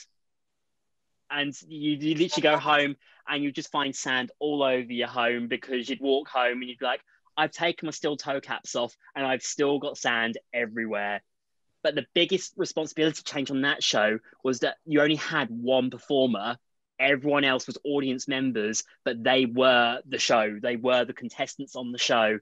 So on that one, we all had to be first aid trained, because if anyone injured themselves, you were the first responder. You were the person that had to give them first aid. You also, with that show, especially Fridays and Saturday nights, you'd always have intoxicated audience members, and they're playing physical games. A lot of the time, you'd have to kind of be there to defend your maze master, who was the performer, because sometimes they'd get a bit touchy-feely, they'd get a bit too close. We had codes that we would call, like, we called them Sherlocks, and that was our code base to say, we need someone down here for assistance. I think, was it Moriarty? I can't remember. There was another code that we'd call if things escalated even further and we'd have to stop the show. So yeah, working in that environment was a very different experience. But it was also great because at the end of the show, you got to go to the Crystal Dome, and the ASM on that show was the controller of the dome. So when they said, will you start the fans, please? All power went over to you because you had the fan control. It was always good fun. Then in between every single round, you'd have to go in with a leaf blower and blow all the tickets back into the gutters so the fans could pick them all back up again. The cleanup was a bugger, but it was a fun experience. Yeah, I think ASMing is so different. Site specific doesn't make a huge difference. I've worked in Middle Temple, which is a 500-year-old dining hall, where you spend a lot of time making sure that protective plastic has gone down and running mats, and persuading the crew maybe not to bounce the flight cases off the walls because the wood paneling is probably worth more than their entire year's salary, and a couple of other exciting things. But then you get to sit and eat in, this is going to go further because of the recording, you get to sit in one of the most glamorous banqueting halls in London with the Five Guys. Honestly, that never gets boring.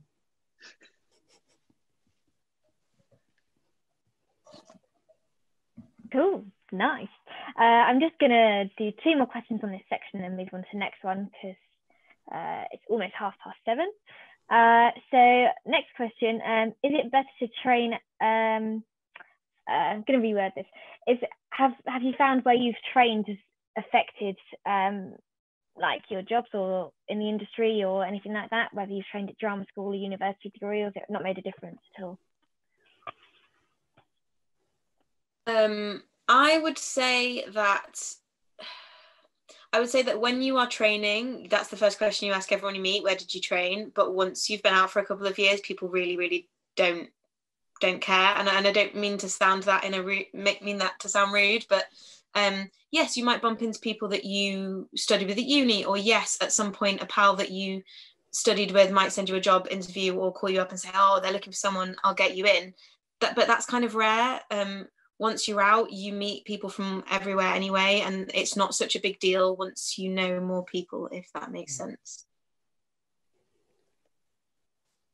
I think it's got a lot to do with your personality and your circumstances. I grew up in Oxford. At the time, there was very little producing theatre, and that what there was staffed by very, very talented professionals who were lovely and showed me around and stuff.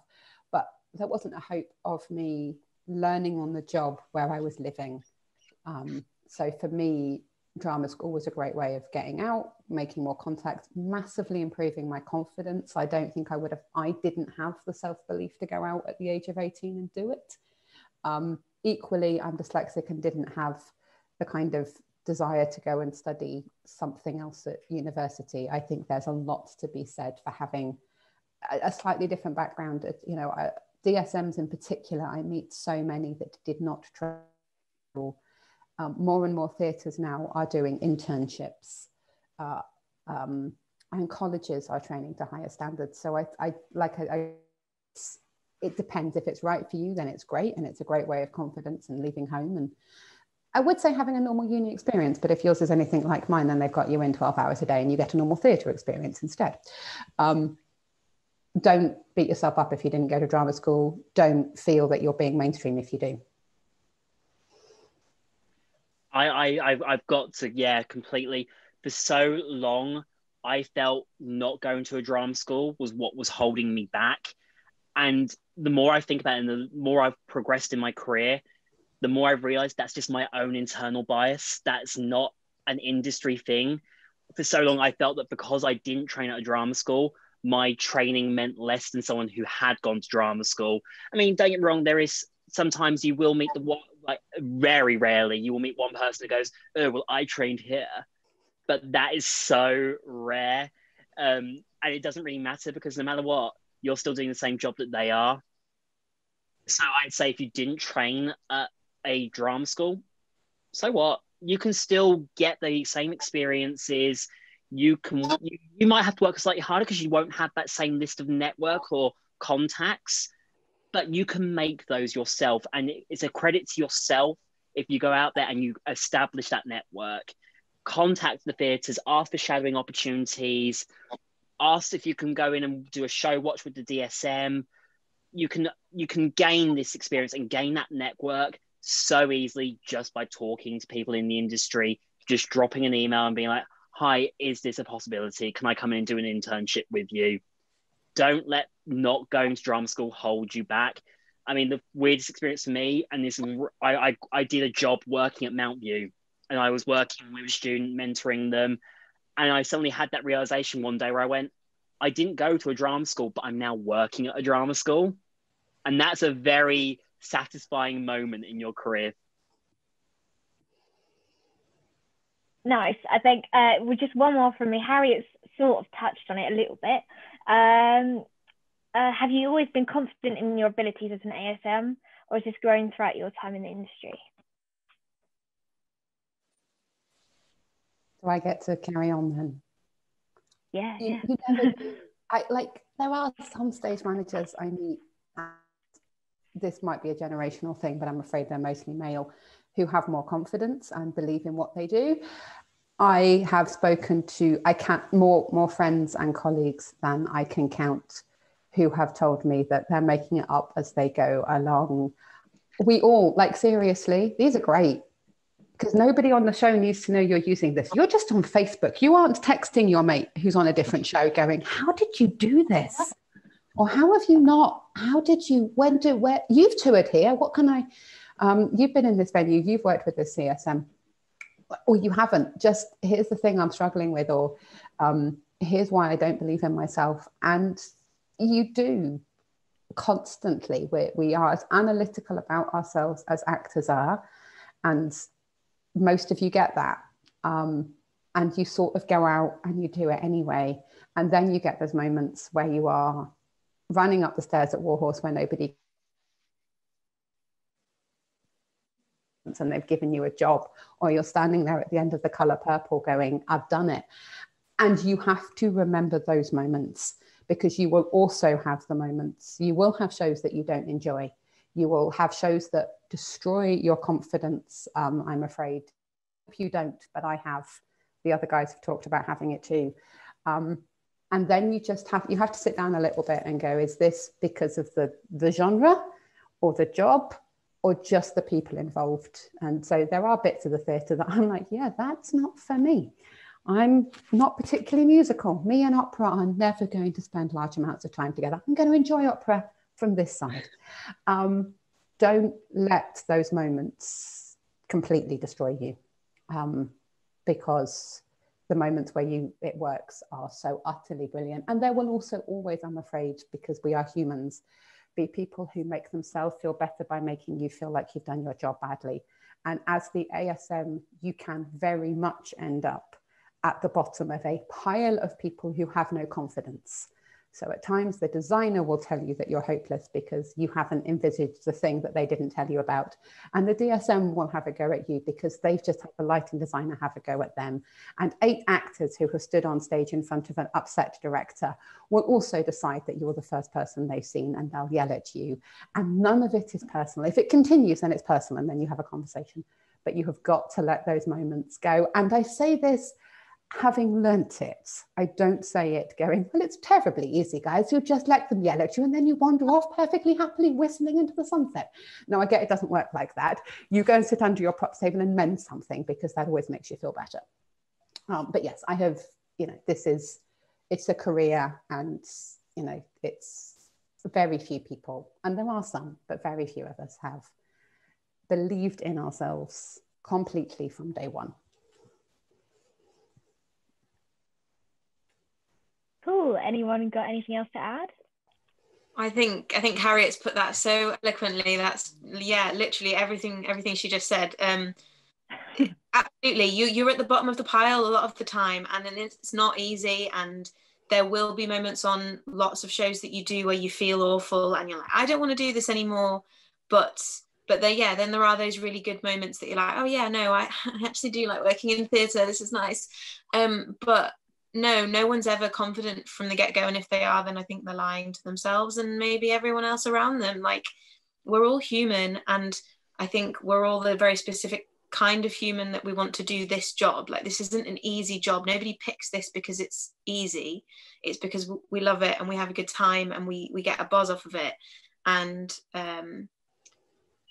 maybe you might feel better at certain points after you've done a couple, but you'll never feel 100%. You'll still walk into rooms and be like, I know nobody in here and I don't know what I'm doing and this feels weird, and that's fine. And your boss is probably feeling that too, and the other ASMs are definitely feeling that, but we all just like to smile and pretend. But that's where the approachable thing comes into it, what we were saying earlier about being friendly, being positive, having a nice attitude. Because if someone's having a really bad day, whether that's an actor or another technician or an ASM or whoever, if they know, oh, well, they're nice, maybe I can chat to them, I'll just catch them at tea break and we'll have a nice chat about something. Just be there for everyone around you. If you kind of emanate those friendly, nice, approachable vibes, then maybe if everyone does that, we might have a nicer time. It's not all doom and gloom, I promise. It's fun too.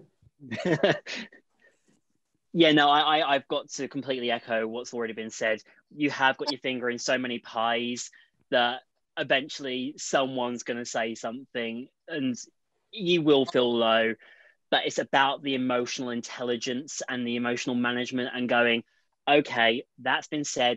It's coming from a place where this person's currently got 20 things going on. So that's where that's coming from. Unfortunately, I'm the person they've now just taken that out on. Yes, it hurt a little bit, but right now I'm going to go and do this because not only have they got 20 things going on, I too have also got to carry on doing the other 20 things I've got to do as well. But it's definitely down to the emotional management. I have a theory that if I've not questioned something I've done 3 times every show, I've clearly missed something.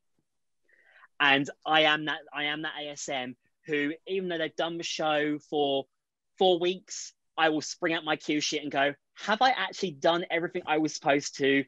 Yeah, I've done that, I've done that, I've done that. Yeah, I am right, but I'm still going to check this. Your track sheet can be your best friend at times. Cool, thanks guys. Over to Bill. Thanks. So a couple of questions from me and then we'll move on. So Eduardo asked a question earlier about we promised we'd ask you, and that was what are the misconceptions and assumptions for an ASM or other roles in theatre? Harriet, can you take this one? I can. Can you just repeat, because I missed the first syllable? Yeah, of course I can. So what are the misconceptions of roles in theatre? All of them. The classic one for ASM is that we make the stage manager's tea. You are not the stage manager's assistant, you are an assistant stage manager. And that applies to everybody. The wardrobe department are not there to do your laundry, although they will wash your blacks. I think technically they have to, but be nice to them about it because they're your blacks. I don't think many actors hold this opinion anymore, but you will sometimes find it, particularly among your family, if you have one of those nice middle-class families where the rest of your cousins are doctors, which is that they don't understand what you do. I have been asked multiple times, when are you going to do real acting? Never, guys. You attempt to act. It's hilarious, but only on a cod. You will... people make assumptions about, you know, you've all lived through the assumptions people are making about our industry. The last 8 months have shown you that people think that we aren't valuable and that we are all sorts of things. You know, I've seen self and whingy, and we are not. You cannot survive in this industry if you give up. You can't survive if you're not generous and creative and passionate.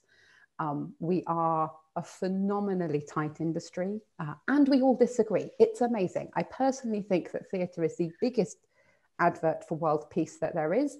Everybody in theatre thinks that everybody else is nuts. They don't understand why they're doing what they do. You will define ASM wherever you go. And if you move on, you will define DSM and production manager and director. That is what we all get to do.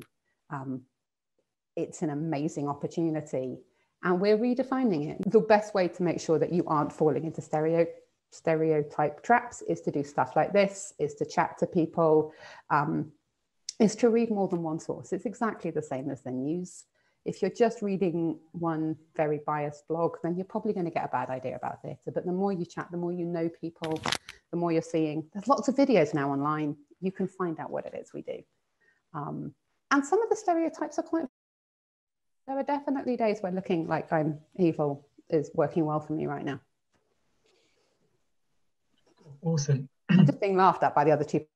That's entirely my point right now. I completely agree with everything you've just said there, though. Theatre is like this massive dysfunctional family, like every kind of this, I wouldn't say love-hate, but like a very strong kind of feelings for each other, but at the end of the day we all love it, and there's kind of this common shared purpose of we do this, and no one really gets it, and that's okay because we get it. I definitely the biggest misconception is that it's glamorous. It's not. I'm really sorry, like it's not. I tell like members and stuff that I work in theatre, like, oh, how wonderful, and like, oh, you go on tour, you must see so many places. I see the inside of a lot of buildings. That's okay. I okay. can tell you where Starbucks is in every city in the UK. Yeah, absolutely. Yep. But it's hard. Like you miss a lot when you're working, and you know you might miss weddings or birthdays or parties or stuff at home, and that's difficult. And we work. We're expected to work 6 days a week. We work evenings. We work weekends, and it's not glamorous, but it is really fun and it's really rewarding. And I hate to say it, but very, very occasionally it will be glamorous. Very occasionally you will be in the piano bar at the Ivy. You will be in a red carpet event in the West End. You will be invited to drinks with people you've seen on the telly. It doesn't happen often. I can guarantee it happens in front of the person you've just been explaining that your life is never glamorous to. But that's the fun bit about our job. Once in a very, very long while, you will get those moments that you literally money can't buy. Yeah. And you're normally then running to the shop to buy an outfit for it because you just was not prepared for it. They hadn't bought a new outfit, and the producer's mother poured a glass of red wine all over me. I think a lot of the biggest misconceptions though does come from people not within the industry. I was recently explaining, because I've just had surgery done on my shoulder, which I'm currently recovering from. I was explaining to my surgeon what it was I do, and he wrote a letter to my GP and basically summarized everything I told him I do. Mason is an actor and dancer. And was like, that is definitely not what I told you, but okay. Yeah, right. Mason, just quickly, earlier you spoke about the SMA and free list. Could you briefly explain what it is and how it works? So the free list is basically your opportunity to sell yourself to anybody that requests the free list. So it's a document that goes out to producing houses, producers, anyone might be putting a show on. You basically explain to them what your basic skill set is what days you are available, and your last 3 productions. And it's your chance to sell yourself to anyone that requests that document. You give them your email address and your phone number, and people will then contact you if they are looking for anybody at that point. So when I got my job working at the Unicorn Theatre, I put on there that I was available for immediate start. They had someone drop out. They needed someone straight away. They saw that I was available on there. They gave me an email. I went in for an interview. 2 days later, I was in the show. It's a very good resource. I will do it even if I'm booked up. I will still put myself on that document, and I will simply say that I'm available from 3 months' time. And then it's a document. It's usually about 22 pages long. Has listed every single person. Oh, there you go. It's currently 200 pages long. At the moment, I can tell you now, everyone is available. But yeah, it's in date order, and it's date order of an alphabetical order. I know this month they actually swapped it, and they actually went in the opposite way, so they went Z to A to make it fair on everyone that's lower down in the list. But yeah, it just gives you the opportunity to say, I'm available to work. Great, thanks a lot. Cool. So our last session, Vote Amps Against Us, is just for advice and tips, really. So if I fire some topics nicely at you, it'd be great to get your opinions on them. So our first question is about CVs and interviews. So when you first get your very first job, what advice would you give to someone who needs a hand with their CV or interview, essentially? Abby, can you take this one? Yeah, sure. So for your CV, I'd say don't put too many words on there. Like if you're applying for theatre jobs, you can just write ASM. You don't need to write what your responsibilities were. Everyone in our industry knows what an ASM does. If you are just starting out, it is fine to put what you did at university on it. Try and make there be a small, very like bullet pointy section somewhere with other stuff that you're good at. You know, are you good at Photoshop? Do you have first aid training? Like, you don't need to it isn't just a job history. You're selling yourself. This document is supposed to stand out. Make sure you've got your contact details on there. I do not think that your date of birth is necessary, and I do not think a picture is necessary.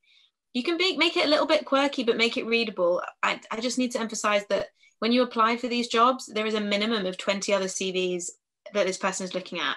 So if it's going to be too difficult to read or too wordy or in a funky papyrus font, that's going in the recycling bin. I'm really sorry. Tweak it, keep tweaking it, mess with the layout, make it look pretty, but just try and be as concise and communicative as possible. A good acronym for that: remember to KISS your CV. Keep it simple, stupid. It's the best. I mean, I've seen one CV from a stage manager, and they've been in the industry for over 20 years. They listed every single show that they have done in 20 years. Slightly overkill. You don't need to tell everyone what you were doing in 1995. People don't need to know that. They just want to know kind of your recent employments. I would say no more than 2 pages, because it can be a bit too much. It's also the point where you can sell your personality. So Abby mentioned about make it a bit quirky. My CV, I have a brand. I have a logo that I use. I have a banner that I use.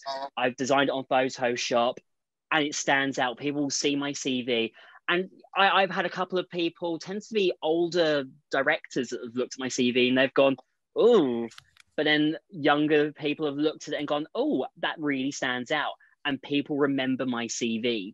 So don't be afraid to add a logo on there, make it a little bit quirky, add a bit of color in there if you'd like to. I'd say with color, don't go like rainbow all over, because you don't want it to stand out too much, because people kind of go, ooh. But, you know, you can make it a bit quirky, add a bit of your personality onto the CV.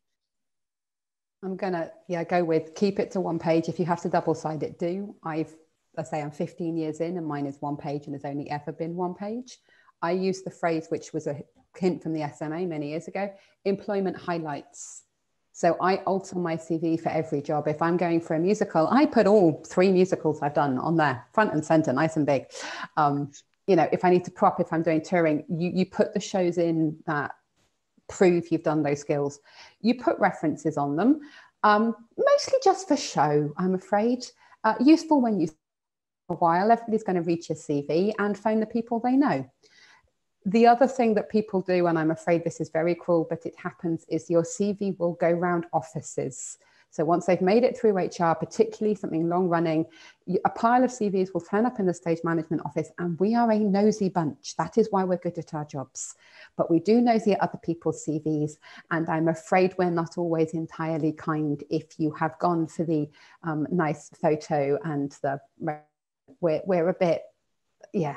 You want to stand out to look good to a team, not to have us all go, really? Scottish country dancing 3 years in a row? If it's on there, great, but maybe find a way of making it relevant to the stage management. I did once have part of a team had a lot of fun with a 5-page CV that started with a full colour photo at the start, which was lovely. It would have been great in Spotlight, but it was unfortunately not the right vibe.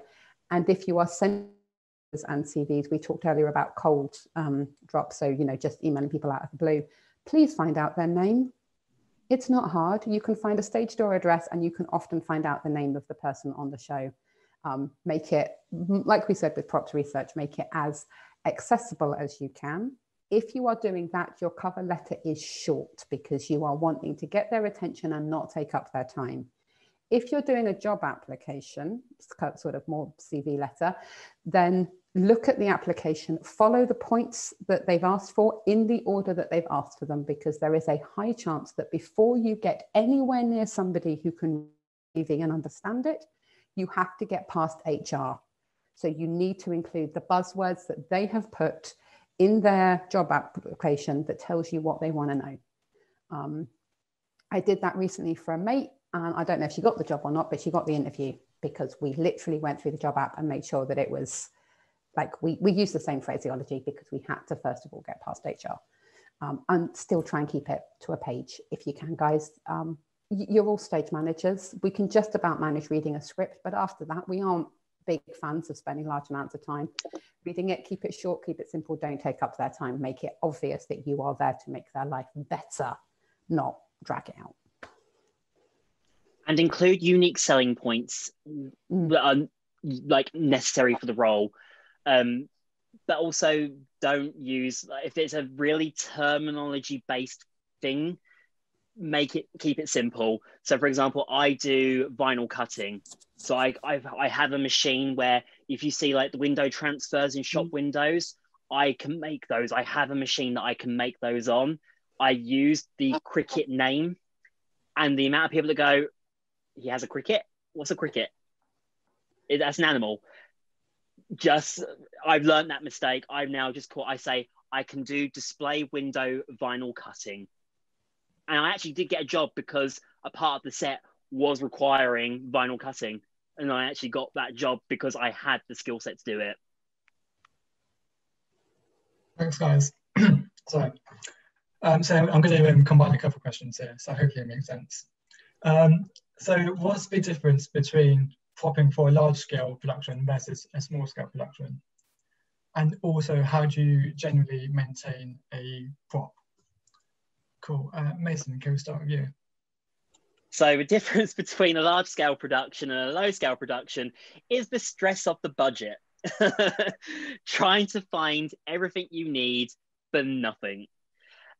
And normally, designers, for some reason, have this very weird conception of what a budget is, and a lot of the time will ask you for the most extravagant things even though you don't have the budget for it. I was asked to get, I'll go back to the King Louis the 15th sofa. I was asked to get one for the show, and I mean, our budget actually was quite a healthy budget on this show, but getting that sofa, you know, they're normally about £3,000. That was the entire props budget. It can be stressful. You've got to be resourceful, and you need to know where to look. And if you find the perfect thing, so for example, I did find a sofa that was a King Louis the 15th sofa. I found it on eBay. It was going to end within an hour. I literally did everything I could to get a hold of the designer. I called him, I called the theatre he was working at. I tried every means of direct contact with the designer to try and get this sofa, because it was at £300.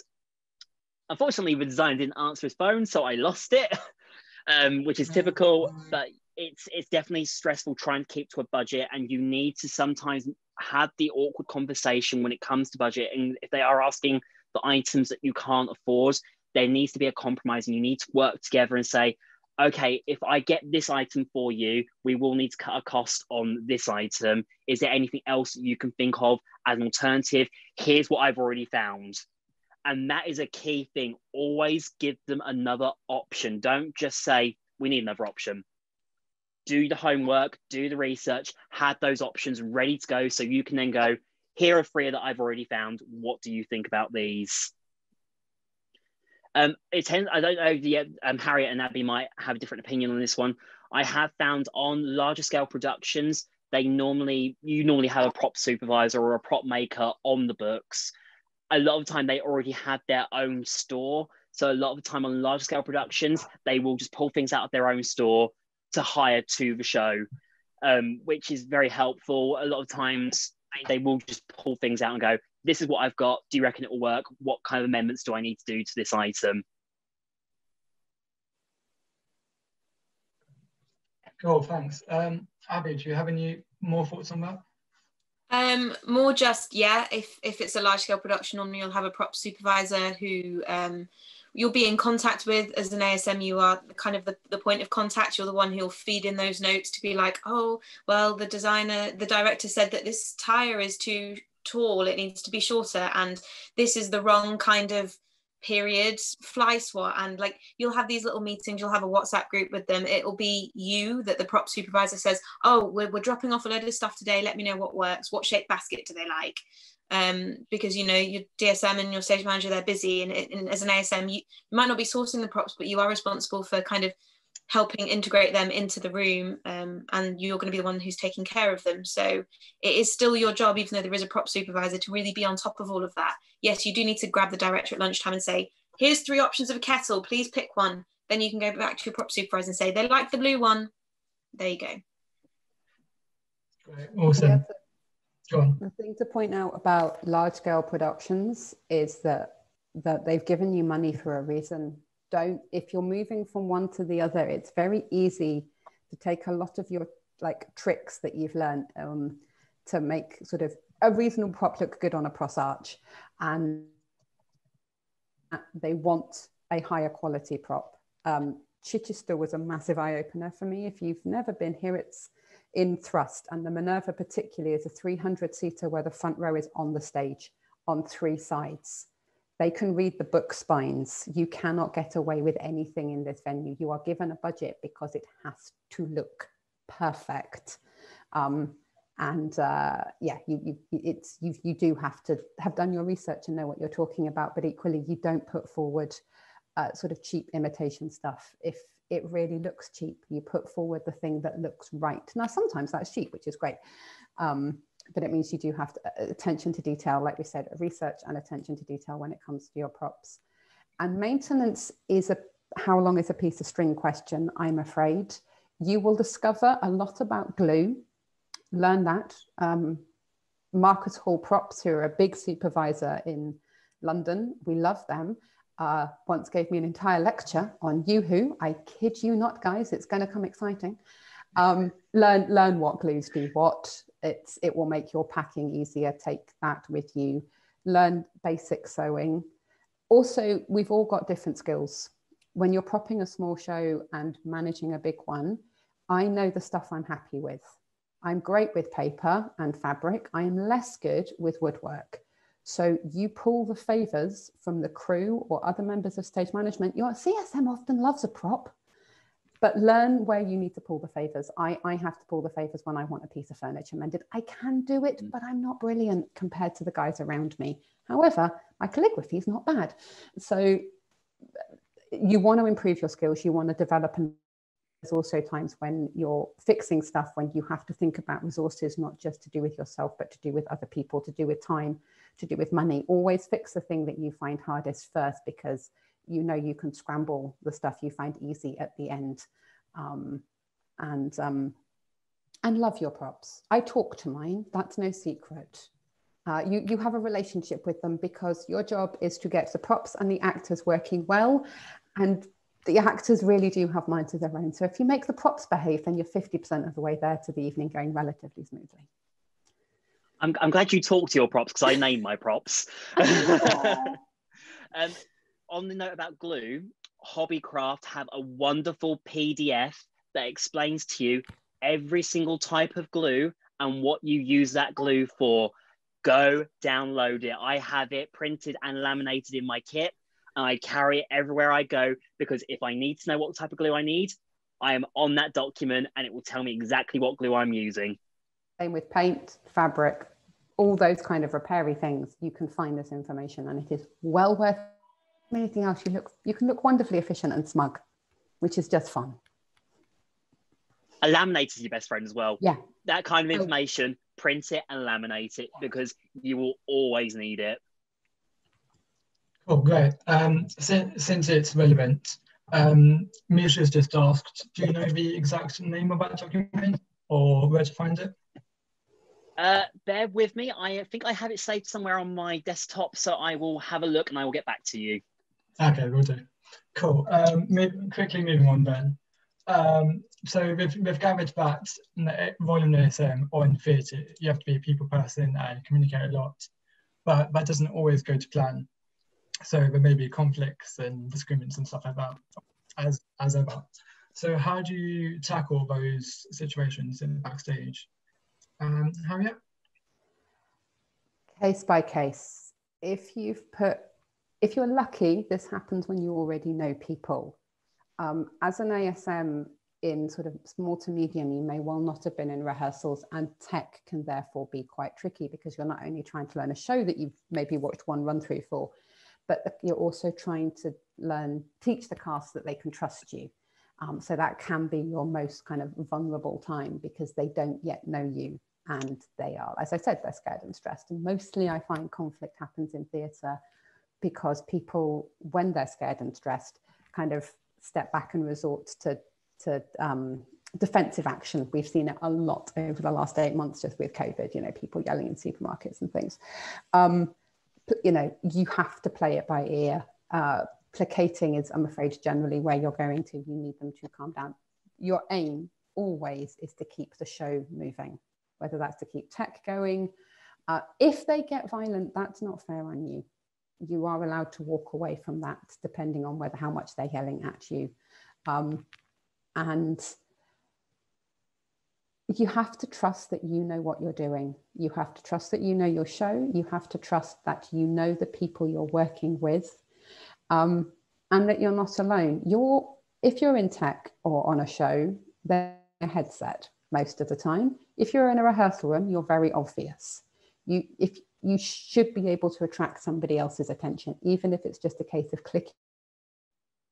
Hear the actor who is yelling at you, or hear the actors that are yelling at themselves, because actually that's harder when two people are rowing. And I have witnessed a designer have a full-scale row in an auditorium in front of an entire company. There was very little we could do about that. They just had to shout each other out, and then we had a tea break because that's what you do. But I don't think there is an obvious answer ever to conflict. I think if you try putting a formula to it, I think if you try having a very definite way of working with every single conflict, you'll just create other. You have to trust you're a people person, you know your venue, you know your company, and to try and make the right decisions. And you won't always, and you'll go home and you'll feel bad. You shouldn't, but you will, because you want everybody to be happy and safe. And then you will learn to live with it and get over it, and you'll learn from it. You probably learn more from mistakes and conflict. So I think it's 8 o'clock now, so we're probably going to leave it there. But I just have a few things to mention before everybody disappears. So all the hot topics in this session have been noted, and there's on the Friends at SMA page, there's a hashtag Ask the Team, where Martin, lovely Martin, in questions to the panel will put put any of the questions to the friends at SMA group.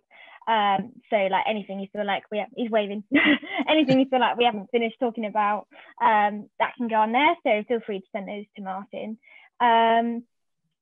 Second in the series is next week, Chance to Ask a Producer. That will take place next Wednesday, the 11th, from 5 till 7, a bit earlier than this week. This will be hosted by Coral Nelson and Misha Ma, and the panelists will be Richard Darbourne, Clive Shellery, and Joanne Benjamin. In the meantime, you can come along to the Friday sessions. The student and graduate drop-in sessions, they're every Friday at 1 o'clock. We just have a little chat, like the tea breaks and stuff like that have also been going on, just sort of chatting about different topics that Martin has a big list of. So yeah, and if you want any of the recordings from any of these sessions, then as Bill mentioned before, at the end of the series, you can contact Martin for those. I'm just going to send a link as well to the events section on the Stage Management Facebook page, Stage Management Association. That'll have all the events on there that I just mentioned. Awesome. Yeah, thanks a lot for coming. From myself, all that's left to say from me is thanks an awful lot to Mason, Harriet and Abby for helping us out and in lending their expertise in a way. Yeah, and obviously thanks a lot to Martin, the mastermind behind this whole series of events and tonight. And Ali Wade for spreading the word and also being a big part of making it happen. Thanks to you guys, obviously, for attending, because inevitably events have happened, and we hope you enjoyed the session and got a lot out of it. Cool. One last thing, Martin wants to do screenshots for publicity of everybody smiling and looking happy, and yeah, so everybody turn your cameras on and we'll do a quick screenshot. Or leave quickly before they notice. You can't leave. Very quickly. They will notice. Cool, let us know when. Cool. Great. Thanks guys for coming. Hope to see some of you next time. Awesome. Thanks guys.